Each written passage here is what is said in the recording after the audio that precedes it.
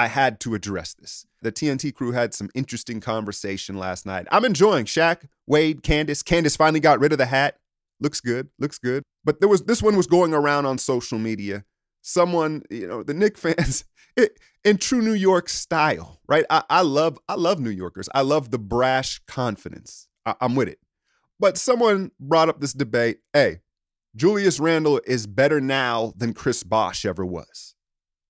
Julius Randle is better than Chris Bosh, essentially, is what this Knick fan was saying. What adds to this juice in this comparison, you go, well, why are we comparing these guys?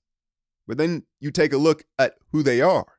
They're both from Dallas, Texas, and they're both lefty power forwards. At this point, it's low-key disrespectful to compare the two. But here's the thing.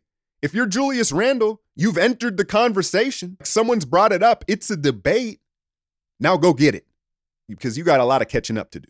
When it's all said and done, if Julius Randle's career, it may not be disrespectful. It's disrespectful at this point to compare the two, but that's not to say that Randle can't play catch up and make it more of a conversation.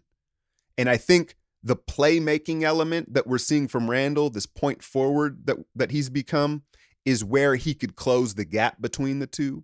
Now, is he going to ever get a chip? That's going to be tough to match resumes. But if we just want to talk about as a player, skill for skill, I think that's where he could play some catch up, because Chris Bosh had a wetter, right? His shit was pure. Julius Randle, he got a squirt gun, right? Like he's making them. I still almost don't believe it, right? But the percentages are what they are. I don't think he'll ever be the shooter that Bosh is.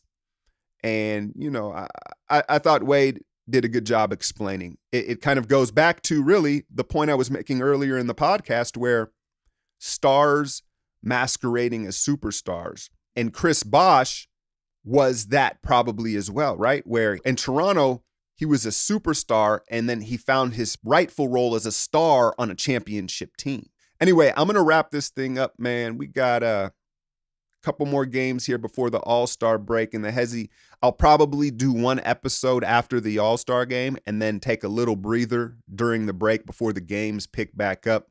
Y'all see Steph entered the three-point competition, and about an hour later, Dame dropped out. This is the Hezi, brought to you by basketballgods.net. I'm out, y'all.